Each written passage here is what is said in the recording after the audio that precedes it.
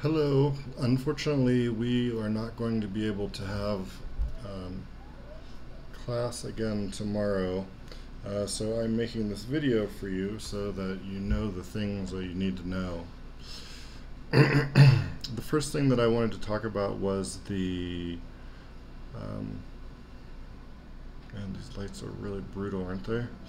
The first thing that I wanted to talk about was the essay assignment. So although I have posted it on Friday and it's been available since then, I hope some of you have gone through and read it. I would like to go through for a few minutes and talk about some of the features of that.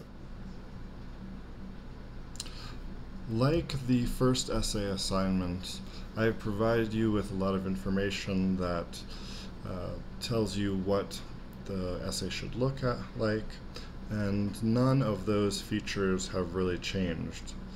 Again, I want a first draft, which should be 2 pages, should have a clear and concise thesis.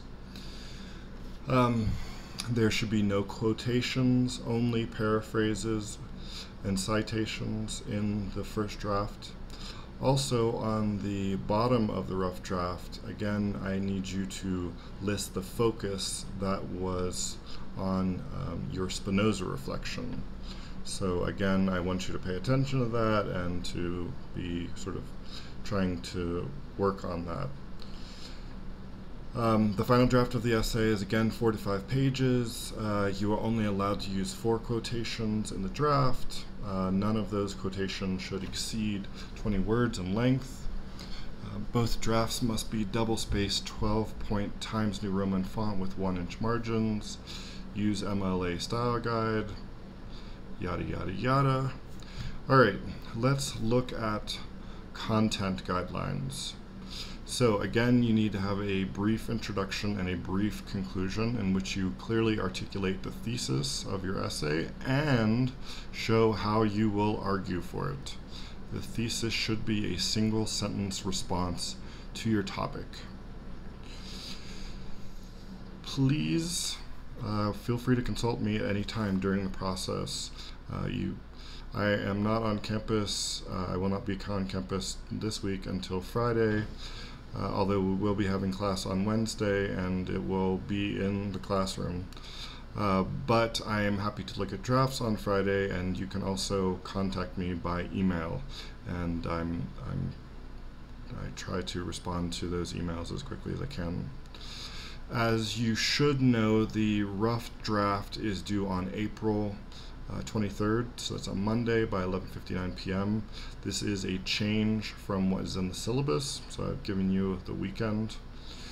The final draft deadline corresponds to what is already in the syllabus.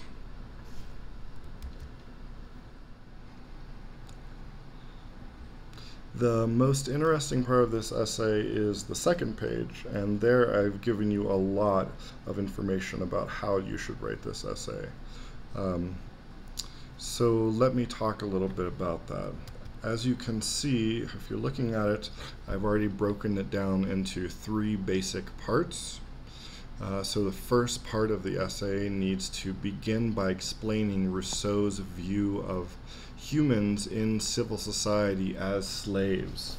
So you may want to think about that passage that we read in class where he says that when I hear these things, I know that slaves should not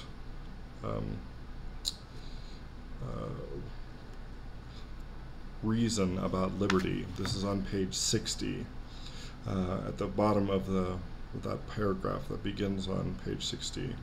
I'm not going to read through it again, but you should already know what the purpose of that quote is, and you need to be explaining that in your essay. So he's trying to say that in civil society people function as slaves. Now, he doesn't mean that they are literally slaves, so you need to explain what he means when he's saying that they're slaves.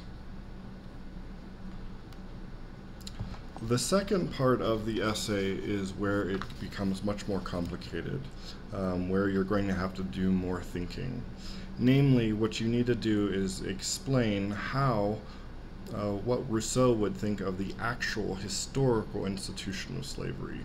So, given the account that he gives of the origin of inequality, where would slavery fit into that account?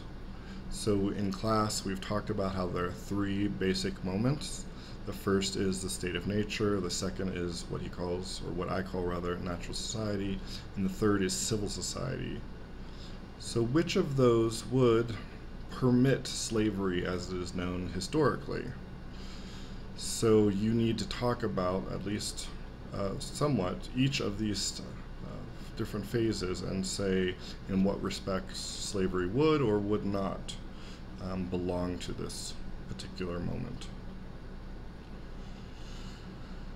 The third part of the essay is where you are going to be talking about one historical example of slavery, and that you'll be using in order to help inform your analysis of Rousseau.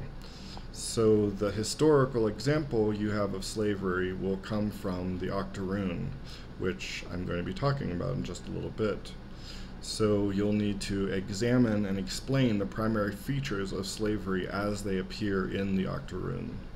So you'll want to pay pretty close attention to this lecture, and you'll want to make sure you know where these portions of the text are that sort of tell us what slavery is about. The last part of the essay, the conclusion, is the part where you need to make some sort of judgment, namely about whether or not Rousseau has done us a sort of disservice by talking about slavery in this kind of glib, very, very general way. Has he failed to actually think about genuine slavery? And moreover, does he have a responsibility to speak about slavery? So you need to answer at least some of those questions, if not all of them.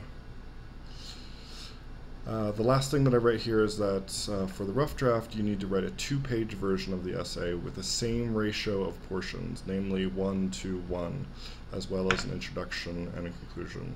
What that means is that if the first part of the essay is 1 page and the second part of the essay is 2 pages, then the third part of the essay should be 1 page. All right, I think that's pretty clear, but obviously if you have questions, I'd strongly encourage you to email me about them.